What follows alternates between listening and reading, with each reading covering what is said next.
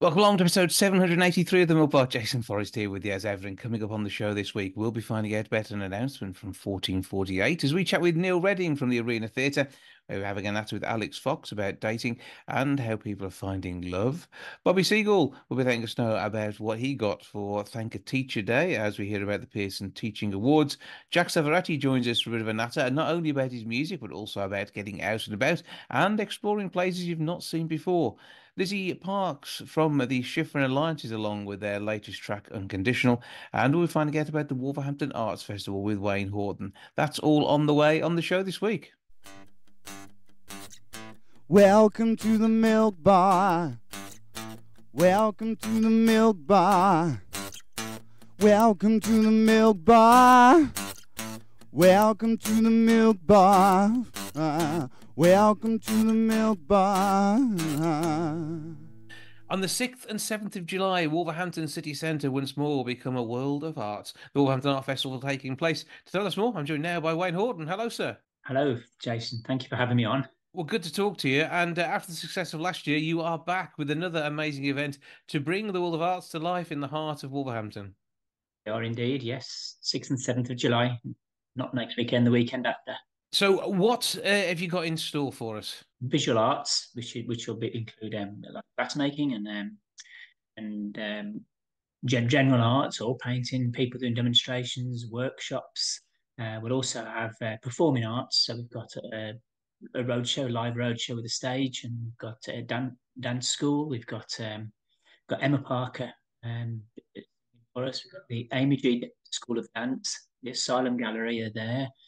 Dance Force will be performing. The Howling Wolves Community Choir are doing a couple of stints. Naomi Malice, Ryan Evans, and various other people are all performing on the stage for us. So that's going to be well worth a look. I know Lindsay G does some brilliant work, and Ryan Evans I've worked with on a number of occasions.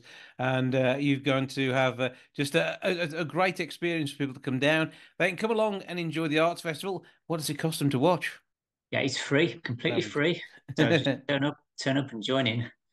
Yeah, so if you never need to do some shopping, or if you just happen to want to come along and see the festival itself, absolutely brilliant fun down there. And I mean last year you had a great response, didn't you? Yeah, we had fantastic turnout, and even though the weather wasn't too kind for us last year, we all the performances took place, and it was absolutely fantastic. Yes, hoping for a repeat this year with better weather even. Well, we've booked better weather, so that should do the job. The weather was just checking you out last year. It all wanted to be there at the same time. So I'm sure you're going to see some glorious sunshine this time round. And it's still time for anybody who does want to get involved to get involved. Are there other options open?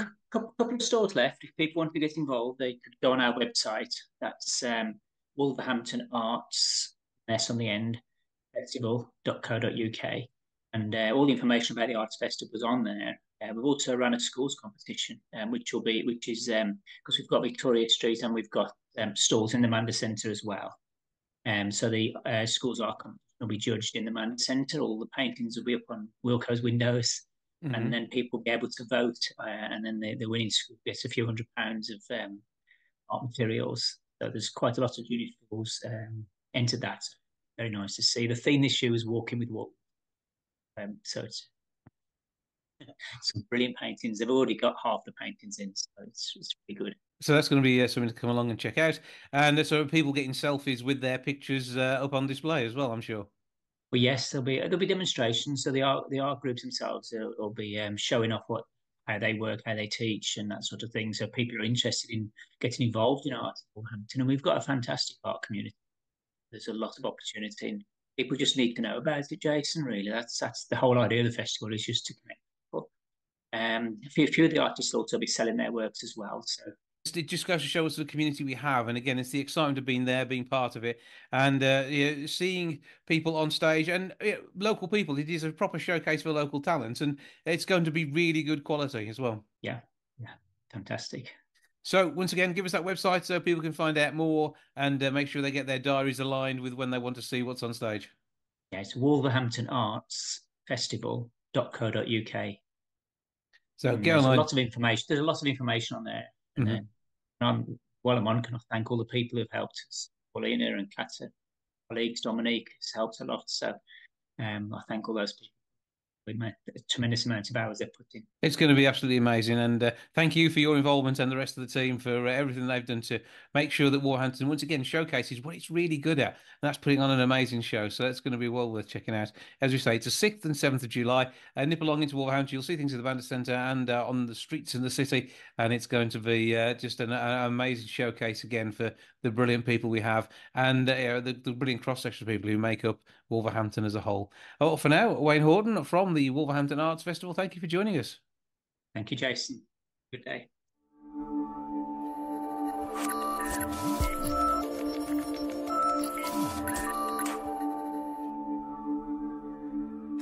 Now, we've got loads of brilliant places to visit in the UK, but if you look at the stats, there's so many of us from the Midlands who haven't even head down to the likes of Warwick Castle. We're definitely missing out. Now, somebody who's spent a bit of time on tour over the last decade or so is Jack Savoretii, who joins me now. Hello, sir. Hi, how you doing? I must confess, I need to visit Warwick Castle too. I went last year and it is absolutely fantastic. And it's when you go to these places, it's always worth having a chat with some of the guides and people to find out a little bit more about the history that you can't see, that's sort of flying under the radar. 100%. It's interesting because the research that Birra Moretti Sala di Mare actually found was exactly that. It was crazy, like in places like Somerset, 40% of people haven't seen Stonehenge. I think there was something like in Edinburgh, over 30% of people had never seen the castle, never been to visit the castle. And I think, again, that the best way to sort of entrench yourself into the local area is not only by going to see the big sites, but when you're there is to talk to people. And if you can do that through, I think, wining and dining and food and drink, that's the best possible way, because I think if you want to get to know a place, there's no better place than a dining room table or a pub, or leaning up against a bar having a nice cold beer is a good way to sort of get to know the locals. And through the locals, you get to know more secret places rather than just the grandiose places to visit. Absolutely. I mean, I've been to some seaside towns and you speak to some of the locals in the shops and they say, have you not been up the back and walked across the top and then seen the look over the cliffs? And you're thinking, how on earth could I have missed out on this when you finally get there? And also, you would never have known of that if you hadn't engaged with the local community. And I think, like I said, the best way to engage with local community is always through food. I mean, that's mainly because I'm Italian. I fundamentally strongly believe that. But same with myself. We live in Oxfordshire. And yes, I've been to the Ashmolean. I go to Oxford all the time, and I love the city of Oxford. And there is always a secret behind every door in Oxford. But it was actually talking to a local farmer friend of mine now in my local pub, where he told me that we live next to these great rollright stones, which are as old as the stones at Stonehenge. And they're just sort of in a field that nobody knows about. And they're these kind of like in ancient, masterful calendar from a different era. And I wouldn't really know about it. There's a little sign in the forest that shows you where to go. But if it wasn't for communicating and interacting with the locals, I never would have knew about it. Yeah, and I haven't been to Oxford myself and just followed a walking tour, and I've done the same in Edinburgh. And there are 101 different tours in all of these places, and they've got history. I mean, in the likes of Wolverhampton, I know we have some walking tours which go around at certain points, and you go and find out about things, whether it be somewhere where you live or somewhere where you're visiting. And I mean, when you're out on tour with your music, do you get a chance to do any of that, or is it mostly sound check after sound check before entertaining the masses? No, it's something I'm quite sort of strict on. And funnily enough, this isn't for religious purposes, but I tend to always like to find the closest local church, because I'm always, especially when traveling across Europe, there is something when you're touring, it's lovely to find somewhere peaceful, somewhere where you can actually sort of just be alone with your thoughts. And I always find it's really interesting. You learn a lot about a city the same way you do through restaurants and going and hanging out with locals. It's very interesting to see who comes in and out of a church and the history of the church, of when the church was built. The wealth or the poverty of a certain area is very much defined within that. So I kind of visit churches whenever I'm touring a lot. Mm-hmm. So it goes from churches, restaurants, bars, places where you can really find yourself actually interacting with people as well. As much as I love to go visit museums, it's rare that I end up talking to somebody if I go to a museum. Whereas if I go to sort of church, restaurant, bar, or a local park, you do find that you can gain an interaction. And I think that's really important to find out, like you said before, the next place to go visit is usually discovered through talking to somebody local. And important to get those in the right order. Don't go to the bar before the church. It may not work out quite so well as you like. But there's so many people who haven't visited local amenities and the like. And in Scotland, 30% of people never visited Loch Ness. Yet we would go to visit Loch Ness and enjoy walking up and down, visiting Fort William and all the places either side of it. But even if you go somewhere like the Lake District as well, you know the big lakes, you know Windermere, but why not go off the beaten track necessarily and see some of the other fantastic lakes up there? 100%. And I do think this is changing. I do think there's a positive spin to this. I do think, and I mean, I guess it's because of the beauty of some of these places. And I guess that's the good and the bad of social media, that these sort of secrets are revealed, which sometimes can be, it can make the places almost too busy and too popular. But I think it's interesting to see that people are retaining a curiosity for their local environment and their local culture. And I think it's important to have curiosity all the time. We associate curiosity with traveling, and I think that's wrong. I think one should wake up every morning curious of their surroundings, whether it be in your garden or in your village or your local town or your city. And I mean, have you visited the home of Birra Moretti as well? Obviously, in Italy, there's some fantastic drink there. Amazing. I just had one of the most incredible experiences of my life, actually, with Birra Moretti Sale di Mare and Secret Escapes. We put together kind of the equivalent. We put together this kind of finding these really undiscovered, secret, beautiful locations within the south of Italy, predominantly. And I got to experience Calabria, a region that I didn't know at all. And it's a region that a lot of Italians don't know because it's not necessarily that easy to get to. But through that, I also went to Sicily, and we made an amazing film, something I'm very proud of, because it really reflected and complemented and celebrated the beauty of this part of the world, this part of Italy in particular. And I highly recommend you guys go check it out. You can see it on my social media or the social media of Secret Escapes or Birra Moretti as well. We've done these incredible videos doing exactly this, getting to know the locals, getting to know the local customs, the local food. I found myself in Calabria in a beautiful place called Tropea, which is quite breathtakingly beautiful. Having breakfast at about 9 a.m. with a cold beer. There was a local pizzeria guy who allowed me into his pizzeria to sort of show me the ovens that were over 200 years old. He gave me a cold beer. He gave me chopped onions with potatoes, drowned in olive oil, and it was the most delicious breakfast. I've never looked at breakfast the same way since that. So it's moments like that I think are really important to do, not only when you're traveling, but even in your local surroundings, in your local village and in your local town. Yeah, absolutely. Explore the flavors and tastes surrounding us. Explore is the word, yeah. And it gives us then sort of the opportunity to think of things when we do travel. So absolutely worthwhile exploring more. So where do we find these videos then? How do we get hold of your little trips out and about? Yeah, you can find them on my social media, Jack Savoretii, on my Instagram, my YouTube channels, and you can see them on Secret Escapes on all their social media, and Birra Moretti too. And I highly recommend, there's a lot of little snippets, but there's actually like a sort of short film, a 10, 12-minute short film, which I really recommend watching, because if you're not in the mood now to go and explore, it'll make you sort of grab your keys, walk out the door and go explore your local village or your local town, because it really is beautifully made and shows really the beautiful of getting to know the customs and the environment of your local surroundings. And on the music front, what have you got in store for us as we head through this year? I've just done an Italian album, actually, my first album fully in Italian, called Miss Italia, which came out 2 weeks ago.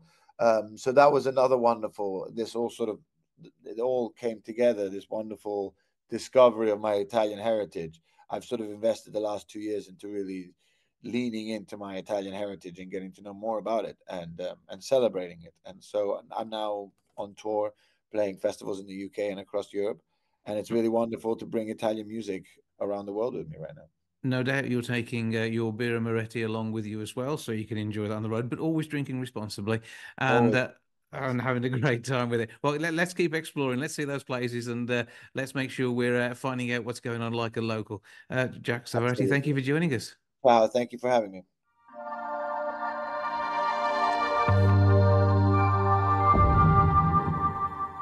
The Shifryn Alliance have been releasing an awful lot of music, a brand new album, a couple of singles down the way.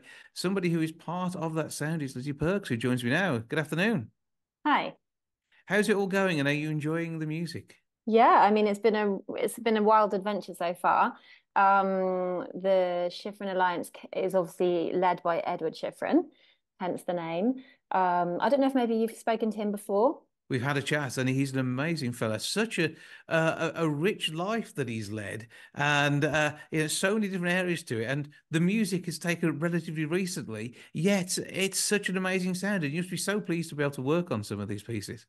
Yeah, no, it's been a pleasure. It came around quite organically, as you say. Edward's had, obviously many lives in different professions in different areas already, and this is an adventure he embarked on probably almost 2 years ago. It started, I was actually his vocal coach, and I started giving him some singing lessons, and he said to me that he'd written a kind of melody on the piano and written some lyrics to it. So he asked me to listen to it, and I found it really interesting and, quite kind of developed for somebody that never had written a song before. The Shifryn Alliance is a big group of people, isn't it? Yeah, it is. I suppose in a way it's a kind of collective. I mean, there's Edward, and then there's his kind of core band members.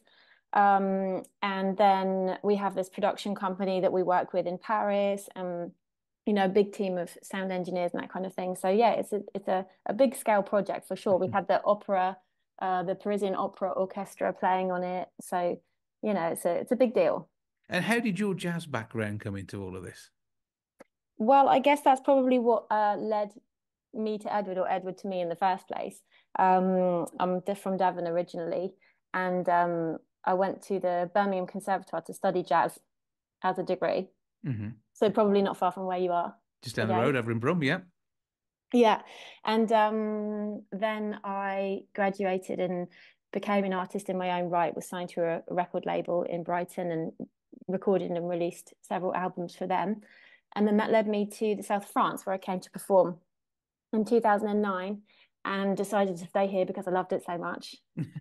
And so through that became more interested in musical education, and met Edward through that. A good meeting. These things that happen by chance can really turn into amazing projects. And your big involvement here is the second single that's been released. So tell us about what we can expect to hear.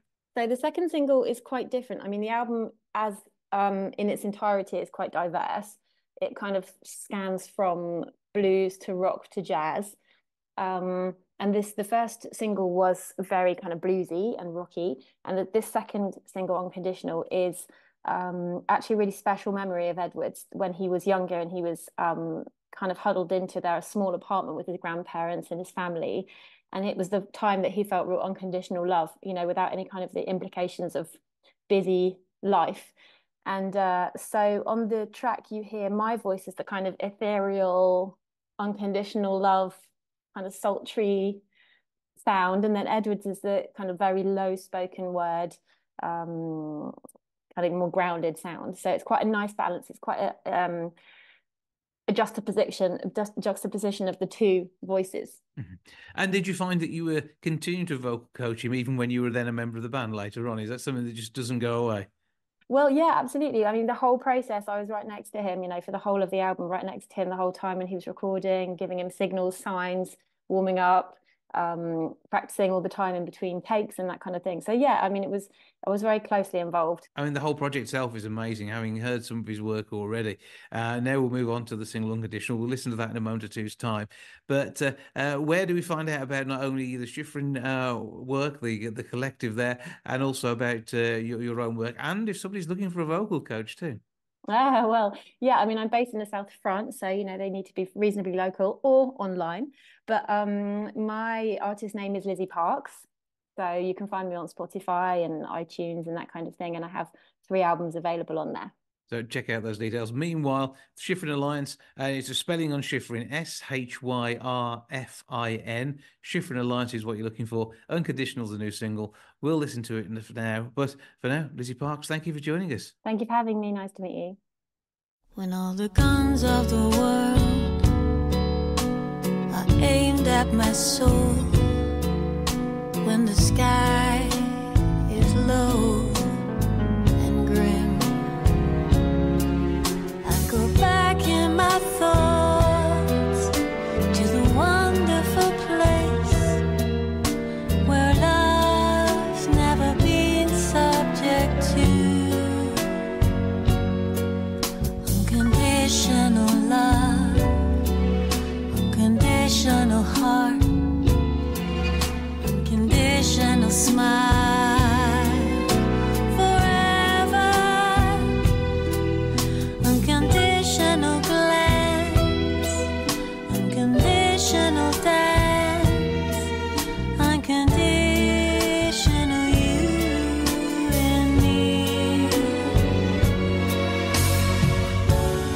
battle is uphill, when the time is full, when my soul is surrounded by fire.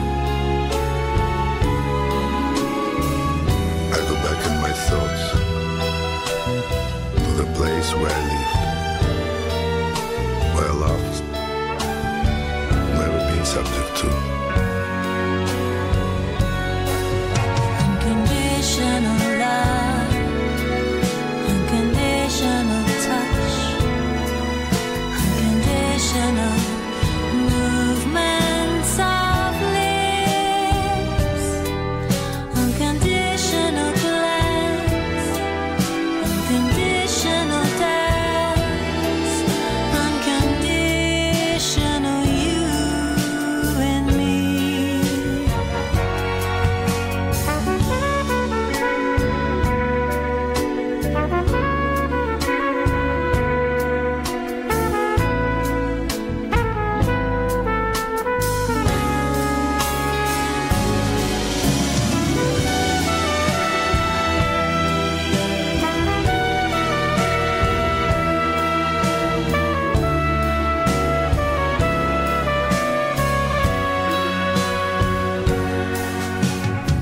In the lives that we live, Life that we live, we're all subject to all subject to we all the know. only Unconditional love, unconditional unconditional ones. glance, unconditional dance, unconditional you and me.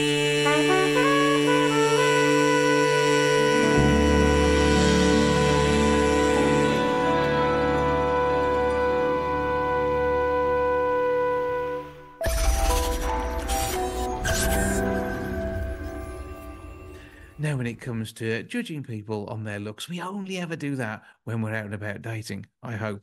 6 out of 10 is apparently the new sexy, a single's favourite realism over perfection. Somebody who herself is both perfection and keeping it real is Alix Fox, who joins me now. How you doing? Jason, you flatter me so much that I feel like you may have been a steamroller in a previous life. But thanks for Ooh. having me on today. Well, good to talk to you. And I mean, you're a dating expert, writer and broadcaster and working alongside the team at Plenty of Fish. And it's been a little while since we've had a catch-up, but there are still plenty of people out there who are looking for Mr. or Mrs. Right. Indeed, there are, and I have really brilliant news for them. This latest research from Plenty of Fish really is so uplifting that you could compare it to a massive bouquet of helium balloons. We've found out that there's actually a really big disconnect between what people imagine other singletons are looking for and what they actually want. And it's really in the favour of the average Joe. If you're just a standard, solid kind of 6 out of 10 person, which most of us are, then it could be a really hot summer for you. Because we've discovered that around 81% of daters are just looking for somebody who's approachable, down to earth, standard. Yeah, just that 6 out of 10. But on the flip side, over half of singletons still perceive themselves as having to be a perfect 10 in order to be someone's number one. So the message really here is if you think you're average, you're likely not to be falling short. You're actually exactly what people are looking for to fall in love with. Yeah, because I mean, if you are looking at a 10 and sometimes even an 11, it is quite tricky. I'm very loud. I'm a volume 11 at least. Yeah, but people do think jealousy can be a problem, and if your partner, everyone's always looking at them rather than just seeing you two and thinking they make a nice couple, it can cause people to have concerns in the relationship, which there may be no grounds for, but still it does make you feel uncomfortable. Yes, I think if you're dating somebody who is a superhuman, super marathon running, supermodel type, then yes, you may feel a little bit vulnerable. There might be issues with jealousy. I'm sure that it's very possible to have a spectacular relationship with someone, a human being who's that close to being godlike. But the point really here is that lots of people have quite low self-esteem because they believe that they need to be more than they are. They just don't feel that they're currently enough to find somebody who will make their day and whose day they can make in return. And in fact, the reality is very different. We found out that the stuff that singles are really looking for is down to earth things like sharing hobbies and interests, having values in common, a decent sense of humour. Those things were all, in the majority, much more popular and much more readily sought out than perfectly preened, polished selfies that would give Mr. Sheen a run for his money, or washboard abs. Only 16 and 9% of people, respectively, were actually looking for those things. So, it is about finding the person that's right for you, and you've got to get on. It's about conversation, and I know your tips include things like adding, a drop of colour to your world, avoiding being a show off because it's a bit of a turn off. Well, and what else have you got there that are the top tips we should be taking into account? Well, it is still the truth that people do judge when they're looking through dating apps. They do judge on profile pictures. Around 7 out of 10 people will admit that they've seen a snap and decided, oh, hello, or absolutely no, just based on that picture. However, they're not necessarily looking for outstanding physiques or model looks. What they are looking for are people that they can relate to, but you still want to make that photograph look like the true you, but the best version of yourself. If you use colour, then that can help photographs to stand out when people are scrolling through. The mistake a lot of singletons make, though, is they interpret that as meaning that they've got to wear the wackiest thing in their wardrobe, their loudest shirt or their most ostentatious prom dress. And for some folks, that's just not what they really feel comfy in or what they would be seen in day to day. They're more of like a all black all day kind of goth type, or a neutrals kind of person. So a more natural way of adding colour to your photographs, if that's you, is to seek out a vibrant background. And I actually recommend that you rope in a friend and go on a little photo forage, if you will, where you look around town or wherever's close to you and seek out these fun backgrounds. It means that you also get to have a great few hours or a day with a mate, which is always a good thing. And on your travels, you may well find somewhere that's a good spot for a date when you find someone on Plenty of Fish. So, lots of ways of finding the person who could well become the love of your life. And I think that's what you're looking for. It's the love, it's the cuddles, it's the affection, the you time. And that's what will make a relationship. And you maybe want someone to make sure they're presenting themselves well. But as you say, present what you have. Make sure you're clean, fresh, happy, and all that sort of stuff. But it doesn't have to be, as you say, the perfect physique, because it's very difficult to maintain these things. You can start off, with your washboard abs, but before you know it, a bit of comfort and home cooking, that can disappear quickly. Jason, you're bang on. One of the few constants in this life is change, isn't it? If you are looking for a long-term relationship, then starting out with that openness and honesty and acceptance of someone's authentic self sets you up in a better position for the long haul, I think. So what do people do then from here? I mean, do they need to do a complete revamp of their profiles if they're looking for love at the moment? No, I think maybe just checking in with yourself and thinking, is the profile that I've set up really true to me? Is it an honest representation of who I am and what I'm looking for? Or am I one of these people that's fallen into this trap? Like 53% of folks who are in this survey, who think that they ought to present a more glossy version of themselves in order to impress. I can very much understand why some people feel that they might need to exaggerate their plus points.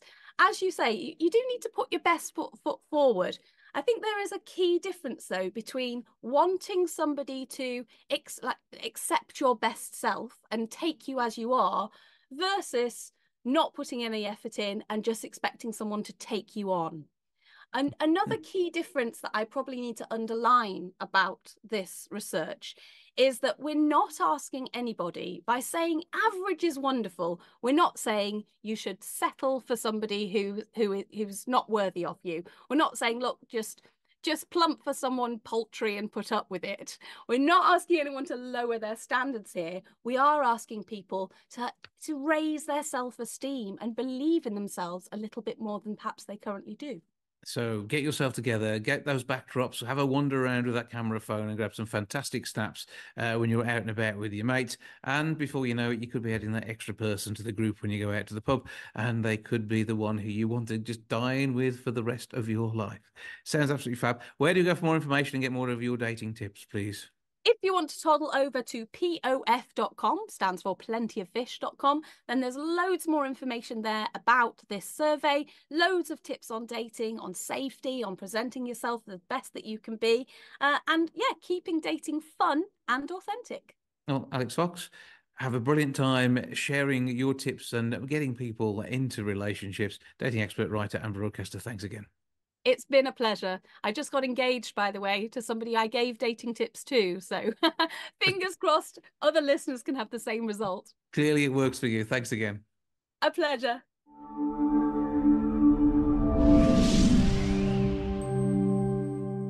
Now, it seems the awards have been out for some of the teachers in our world who are doing amazing things, bringing the kids education as part of National Thank a Teacher Day. Now, Britain's favourite maths teacher, that's written down here. He didn't write it, but I'm sure his pupils love him. Bobby Seagull joins me now. Hello, sir.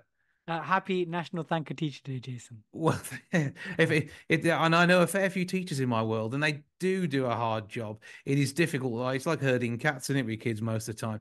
And actually getting them an education as well as keeping them in the classroom can be quite difficult. But it's all about engaging. And I've got teachers I remember from school who were massively engaging, and it's all part of getting the education right.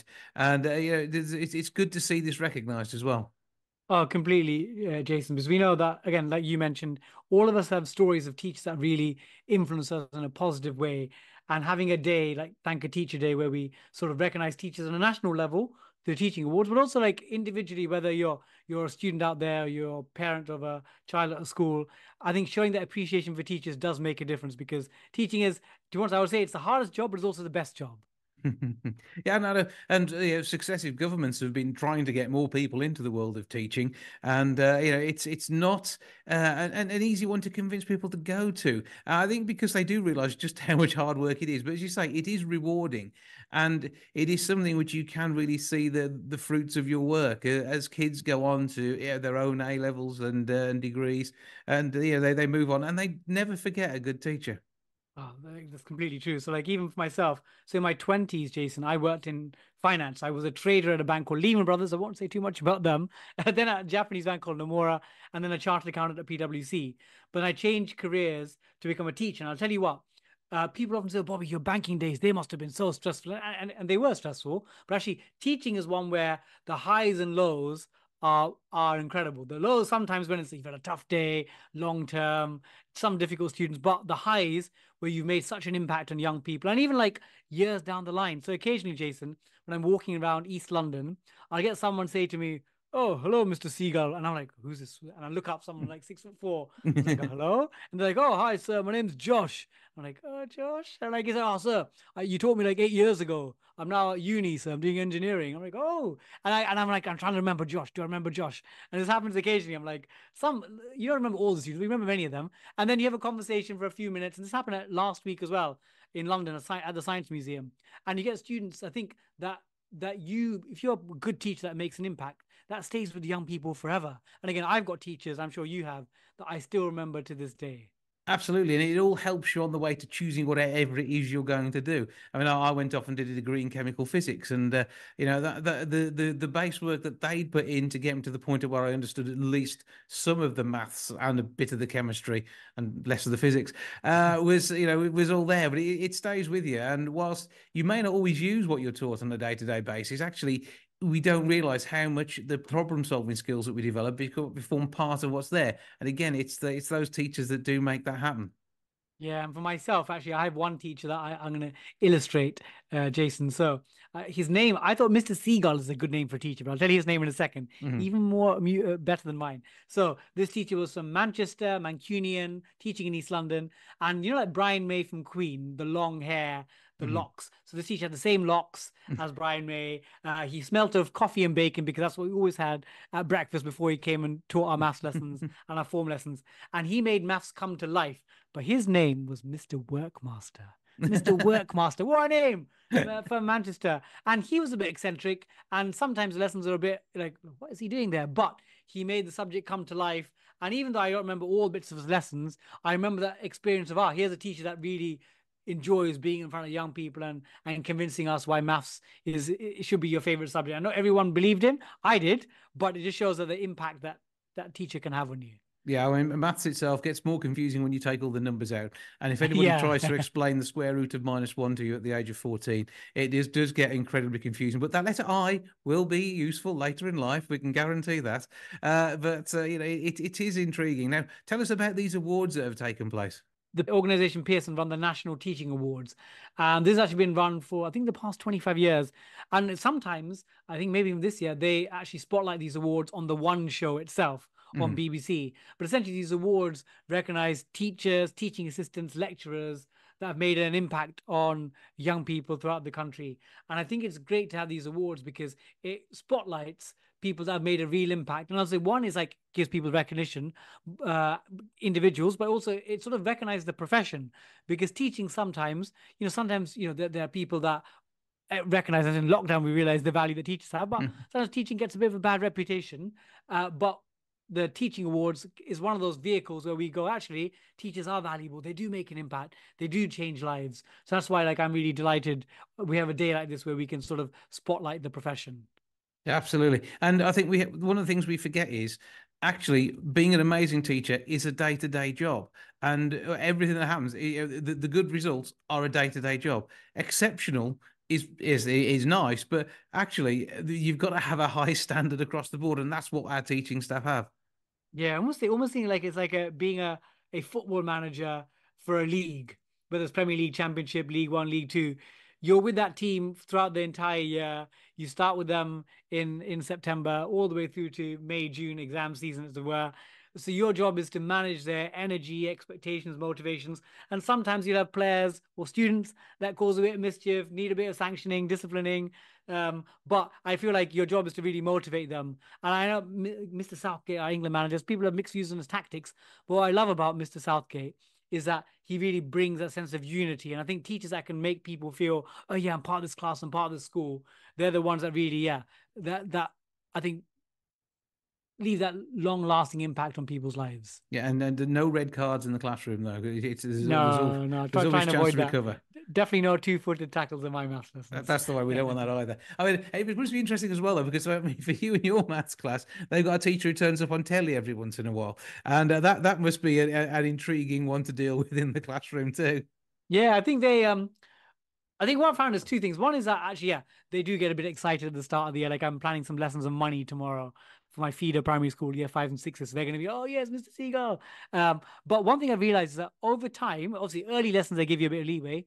Students do just want to be taught well. So sometimes when it comes to like March, April, in the sort of exam grind season, some of my students are like, oh, sir, your lessons are not that exciting. I'm like, it's exam season, guys. I got to get you through it. It can't just be fun, Mr. Seagull, all the time. So I think they do appreciate it, but they also just want to be taught well as well. Yeah, and I say the recognition that's there as part of the Pearson National Teaching Award is a brilliant way of doing it. Silver Awards are out, Gold Awards coming later on this year. Teachingawards.com to find out more. And they can check out more details at the Pearson website as well. Yeah, Pearson website. And if people want to give personalized free cards to a teacher, whether you're a parent or a student, they go to thankateacher.co.uk, and you can, again, I always tell people, like, I once got a giant custard cream biscuit, which is incredible, but I'm not expecting people to, it is a cost of living crisis. So there's a free e-card you can give on thankateacher.co.uk. It's a brilliant way of doing it. And just to be fair, I mean, there's only so many best teacher mugs that you can cope I know, with I'm looking at my cupboard at home. I've got so many of them. Sometimes I feel a bit cheated, because I'm like, another maths teacher got given the greatest teacher by the same student the year after. I'm like, what happened to me? I thought I was the greatest teacher. we all know that you are. That's the case. That is the way it is. Bobby Seagull, always good to speak to you. Thank you for joining us. And I don't want any homework this time. Okay, can I just stick with just having the conversation and leaving it there? Is that all right? Okay. Next time, Jason, I'll set homework. Well, not for today, though. I'll do some algebra. It's differential integration that gets me every time. But there we are. Lovely speaking to you as ever. Thanks again, mate. Thank you, Jason.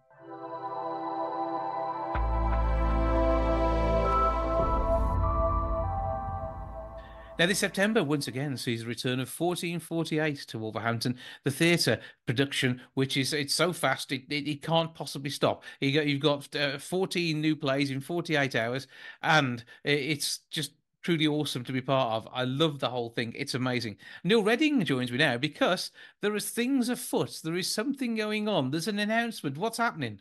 There is. Well, I suppose it's a bittersweet announcement, really. We are coming back in September, but it will be the last 1448 Wolverhampton. Brackets for a bit, close brackets. So we're going to take a pause. This will be the 10th year that we've done 1448 in Wolverhampton at the Arena Theatre, and we're going to take a bit of a break after this one.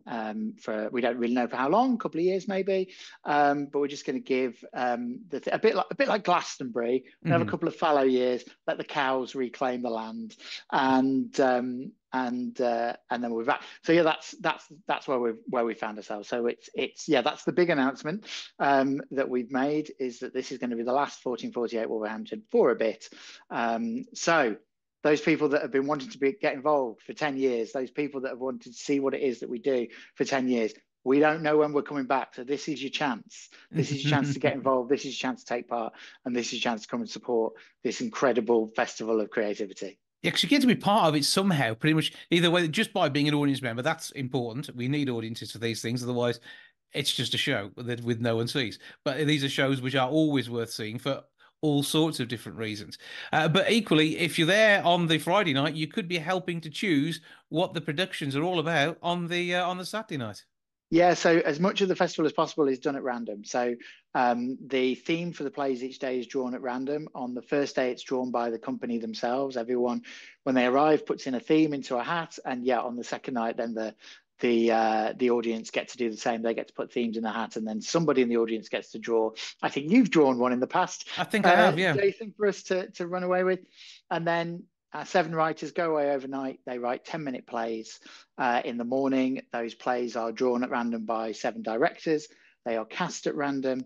And then throughout the day, those shows are put together. They're designed, they're scored, the band learn songs to go along with the plays. The design team create miracles out of cardboard to give us sets and props and all sorts of bits and pieces. And then at the evening, we go at 7 o'clock and again at 9:30. We moved things forward an hour last year. That seemed to work, so we're doing that again. We create 14 plays from scratch in 48 hours, and then they're gone. So this is your, not only, every show at the 1448 is the last chance to see these plays, and this is the last chance to see them in Wolverhampton for a while. Yeah, the premieres and last opportunity, both all rolled into one. Your 2 chances on the night. I mean, if you enjoy it, you could always grab tickets for the second performance as well. I always say at the end of the early show, please get out of the auditorium, because we've got to turn around for another audience, or be that other audience if you want. Stay and watch the shows again. The whole festival is pay what you feel, so people can pay whatever they can afford to come and see the shows. And what's great about 1448 is that we will take your money up front. We'll also take your money at the end of the show if you want. And we often find we make a lot more money post-show than we do pre-show. And that's always a mark of the ingenuity and the effort that the company have put into making the shows for the audience. But I mean, the whole concept itself is amazing, and 30 years old this year, isn't it? Nearly, yeah. I think we've got a couple of years to go before Seattle mark the 30th year. We're nearly at 30 years. And our friends at 1448 Leicester, I'm sure, are going to carry on, as our 1448 mothership in Seattle in the US, which is where the festival originated. But yeah, 1996 they started, so we're getting close to 30 years. And 10 years for us at the arena. I'm just turning the radio off. That's interrupting me there at the moment. But having been to a number of these, I've been lax the last couple of years. I haven't made it, so I think I've got to this summer. So I was there for the first one, and we've done radio programs from down there, and we've sort of explored the whole thing as we've gone through the day. And it is an amazing creative process. You don't get to see what happens as an audience, but be told that it is truly awesome the way all these people from all these different backgrounds come together and put together the show that they've never seen before, never heard of before, because it didn't exist until they got handed that script, probably about half an hour after it was written. Yeah, one of the things we always say, you know, there's never enough time in the theatre. You know, it doesn't matter how long you get for rehearsals, it's never long enough. But we're used to having 2, 3, 4, 5 weeks of rehearsal before a show, you know, goes on stage. And we take all that away. You've got 10 hours, make it happen. And so it's a riot, and it's a fantastic way of being creative. I always describe it as it's a bit like sprint training for a marathon runner. You know, you kind of get back to the basics of what it is you do and how you do it, and we're open to people as well. We've got spaces. We've got, you know, we're looking for people right now. We're recruiting. People can go to the 1448 Wolves Instagram account and find links there through to the sign-up forms if they want to take part. We need writers, actors, directors, designers, musicians, creative people of all kinds to put their names forward to come and take part. There's a rule in the 1448 rule book, which is that each festival should have 25% what we call rookies. So that's either people who are brand new to the festival, have never done it before, or people who are doing something in the festival that they've never done before. So, you know, they've always been an actor and this time they're writing, then they count as a rookie as well. And we try and get 25% of participants being in that category, so that we've always got new people coming through. We've always got people that we're developing and we're sharing skills with. Yeah, because I mean, the fact that you've worked so closely with Leicester over the years as well means there is a home for anybody who suddenly becomes 1448less after this event. Yeah, absolutely. And a lot of us are, you know, we cut us open, we bleed 1448, and we'll still be going over to Leicester for their festivals whenever they're held. And when the economy allows, also heading our way over to Seattle to take part over there as well. Yeah, well, it's going to be interesting to see what happens. As I say, it's always nice to see. On occasion in the past, we've had people from Seattle come over and be part of it in the UK too, and it's a share of different backgrounds and different writing from both sides of the Atlantic. So that's absolutely brilliant. Right, give us all those social details and things, and where we get tickets, and of course you can mention arena.wlv.ac.uk as a website too if you want to. As always, that's where the tickets will be. Tickets will go on sale on 1st of August. If you want to take part, the Instagram is at 1448 Wolves, so 1448 Wolves, and you can find all the details there. And there's a link there, there's a tiny URL link to the sign up form if people are interested and want to take part. If they've got any questions or queries, there's email addresses and websites and all sorts of things. It's not very hard to find us. We are out there. We're also at 1448 Wolves on Facebook as well. So yeah, we're easy to find. You get to explore the history on there as well, because there's still some great stuff, and it's mostly stills. I mean, you can't see the plays anymore because they've gone, but it's still there. And obviously, it's always interesting the way you do things interactively at the arena, and it is just going to be accessible to everybody too. I'm going to guess too. Of course, yeah, we will. We do our utmost to make sure that everything that we do at the arena is accessible, and so there is no barrier to taking part or coming to enjoy the shows either. So, whatever, if you're interested, if you're creative, and you want to come and join us on this adventure, then you are welcome with open arms, and we look forward to seeing your applications. Well, Neil Redding of the Arena Theatre, always good to speak to you. Thank you for joining us, and we look forward to a fantastic festival for one final time. Pleasure to be with you, Jason. Thanks a lot.